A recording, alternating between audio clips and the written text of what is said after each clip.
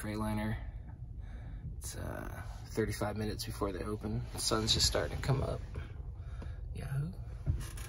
So we'll see what they say.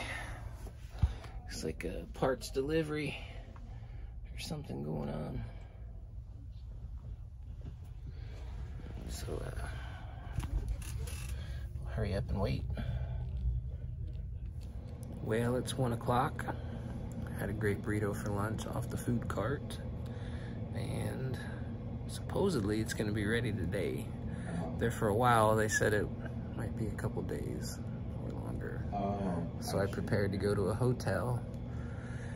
Slim pickings out here, real expensive and not a lot to choose from.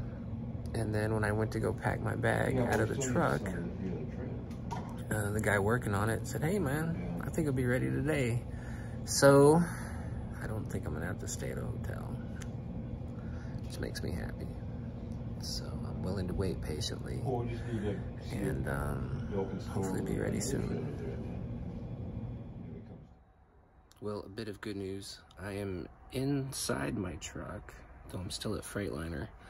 The mechanic said that he's done. He's just doing a write-up, and it's not even 2 o'clock yet, so I'm pretty happy and in good shape about that. And but I can't leave yet because they have to release it from the service desk, so it still might be a little while.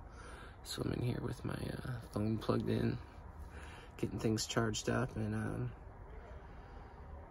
hopefully be ready to roll at some point. Maybe make a cup of coffee here.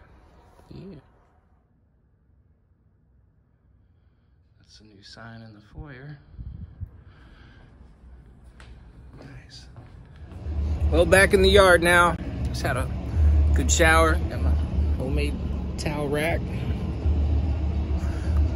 Little nutrition. And the truck seems to be all right for now.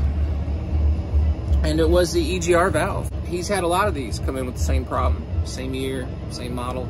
And so they're having to give Freightliner all the feedback. And he said it might let go again. He said all the parts come with the same lot number, basically, that they're switching them out with. So he said maybe it'll hold for a while, maybe it'll hold for a long time. And if it starts leaking, letting go again, go ahead and call in early, and they'll order all the parts and in advance for when I come in. So at least we have a clear direction how to move forward now. Back in service.